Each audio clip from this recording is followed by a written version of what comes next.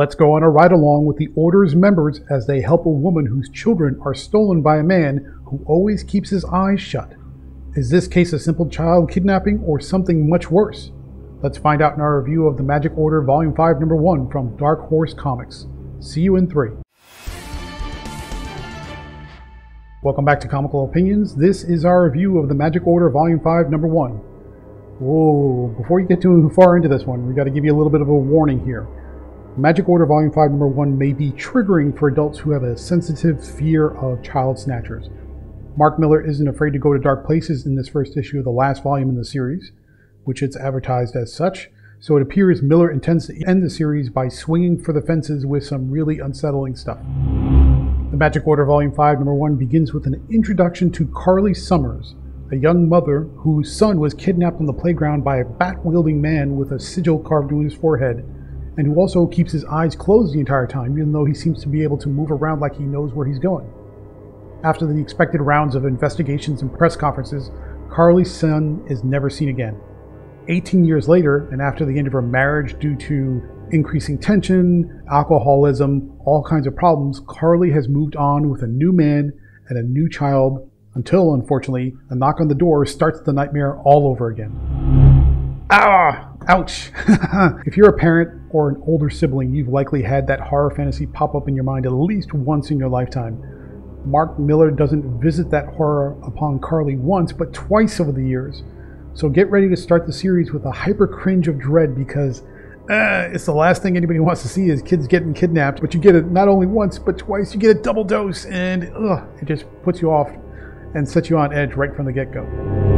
In the present, we catch up then with Cordelia, Moonstone, and Gator, who use a magic pathway to arrive at the hospital where Carly Summers rests to look into her case. She's still recovering from the second attack, which is the most recent one, and the kidnapping of her second child.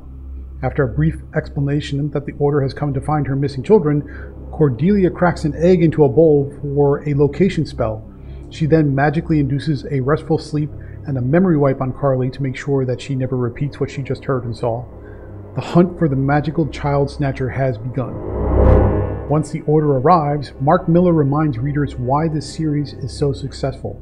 Cordelia, Gator, and the rest of the Order treat mysterious cases with an easy, sort of matter-of-fact charm that's kind of captivating and fascinating in how simple and reassuring it is.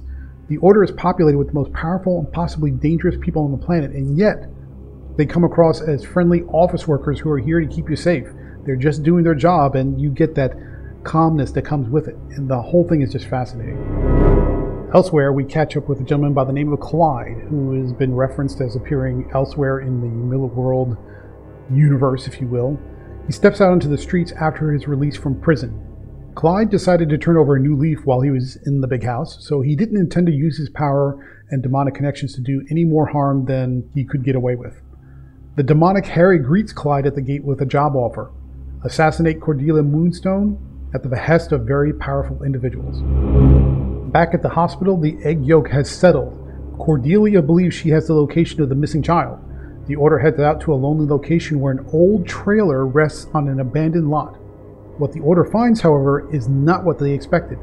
The issue ends with a slow heartbeat, a smiling face that isn't friendly in the least, and a whole new world for Cordelia. Or is it? You'll have to wait and see. Overall, the Magic Order of Volume 5, Number 1 will upset you, may fascinate you, probably will surprise you, and at the very least it'll make you question what you thought you knew about the Order. If you're already a fan of the series, you'll get more of what you already like, which is great. If this series is new to you, you just might become a convert by the time the issue is done. Let's switch gears and talk about the art for a second. Artist Matteo Buffagni, I think I'm saying that right, has the unenviable task of depicting violence against mothers and child kidnappings without getting schlocky or gratuitous. Here, Buffagni gives readers just enough shock value to sting, but not so much as to distract from the overall narrative. You need to feel sympathy for Carly's plight without being so traumatized that you can't pay attention to anything else that's going on.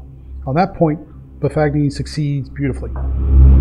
Let's take a step back and look at the bigger picture with one particular character that's introduced in this issue. we get a look at a character by the name of Clyde, but it's unclear if this Clyde is the same character known as Clyde Wincham Jr., who Mark Millar first created for Marvel Comics but has since brought the character in to appear in other MIllarworld titles such as Kick-Ass.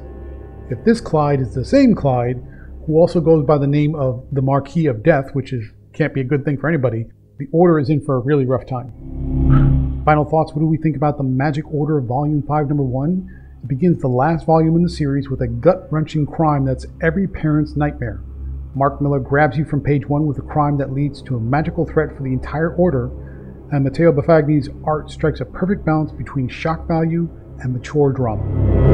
Therefore, the Magic Order Volume 5 Number 1 earns a 10 out of 10. The first issue will fascinate you and unsettle you, which is a rare combination. But what do you think? Are you up for some disturbing magic to darken your day? Leave a thumbs up if you are, and drop a comment below with which MIllarworld title is your favorite so far.